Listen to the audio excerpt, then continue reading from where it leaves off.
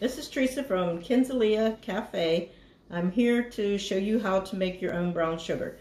If you're running late for the holidays and you figure out that you don't have any brown sugar for those sweet potatoes, I'm going to show you in 2 easy steps how to do that. First, all you need is 1 cup of regular granulated sugar. Pour it in your bowl. And then we're going to take a half of a tablespoon of molasses. I'm just going to get a half a tablespoon of molasses and we're going to pour it in here just like that. And you get a fork and you just start mixing it. So we're just going to keep mixing it. It's going to look a little sticky, but that's okay.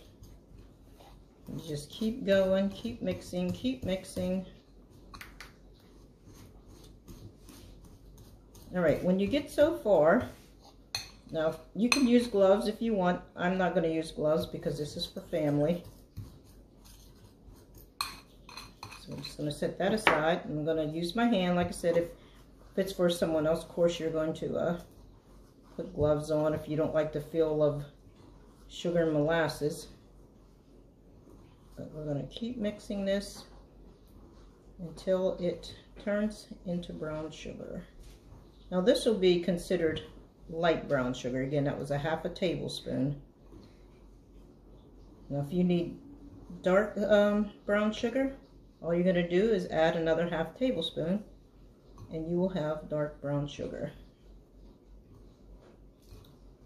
All right, believe it or not, we are finished.